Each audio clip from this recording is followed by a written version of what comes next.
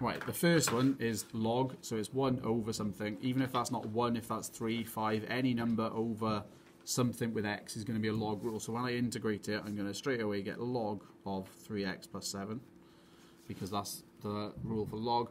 And then I've got to divide it by the integral of this bracket, not the integral differential, so I'm just dividing by 3, and that's the end of that one. If there was 5 in front of the 5 on top of the bracket, would be 5 in front of the log. If there was a 5 there, I'd just have a 5 there. That's the only difference.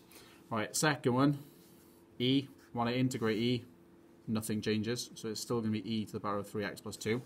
But again, I've got to divide it by the differential of whatever that is, and in this case, the differential is obviously 3. The third one is a little bit trickier. I'm going to have to take it in a couple of steps. This one is not a log question because there's a power 4 there. If there was no power there, this would just be another version of log, but because of the power 4, you can't. So we've got to rearrange this slightly and bring the 5x plus 2 up to the top and put a minus power there.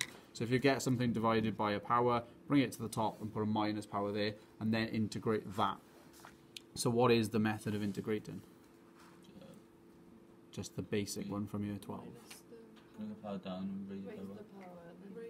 Bring, add a power and divide by that new one, okay? So if I add a power to this, what's it going to become? -3. So I'm going to have 5x plus 2, nothing's going to change. That's going to become -3, and then I'm going to divide by that new power of -3. But what else have I got to divide by in this case?